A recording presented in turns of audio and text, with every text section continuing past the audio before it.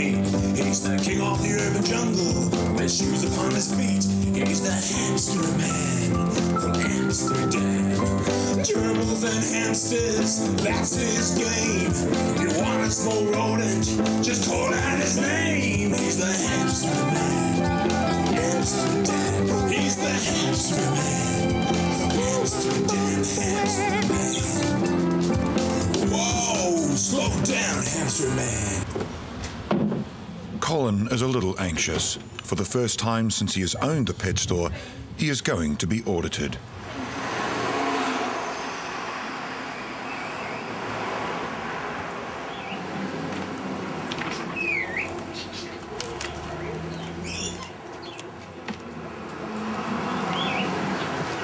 Colin,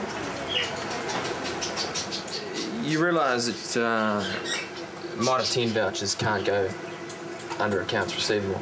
That's because we had a sale. But they can't count. We can't put that towards the total. With the Mitre 10 vouchers can't go on there. I really can't work out what's going on here. Okay, so that's the pellets. Have you got a receipt for those? Or an invoice? We just feed them to the animals. We don't feed them to the sellers. Okay, but do you sell them to people to feed to their animals? We sell them to people to feed to their animals. Yeah, you do? Yeah. And have you got any paperwork showing that you've sold it to people? No, this is the Stone catalogue, and that's great. But I need... it's getting there. It's one of the more difficult ones I've done. Pet shops are notoriously difficult to audit, though. There's going to be a lot of work cut out for us here. For a starter, Colin's operating the wrong financial year. We're short on a lot of paperwork, a lot of receipts, but apparently Colin's got a big stash of those somewhere, so we... Okay. Have you got more?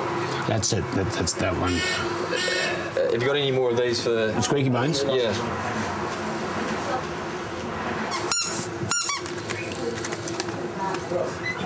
When they buy them, do you keep that piece of paper that comes out of the till? No. Have you ever? No, we normally shred that and put it in the hamster cages.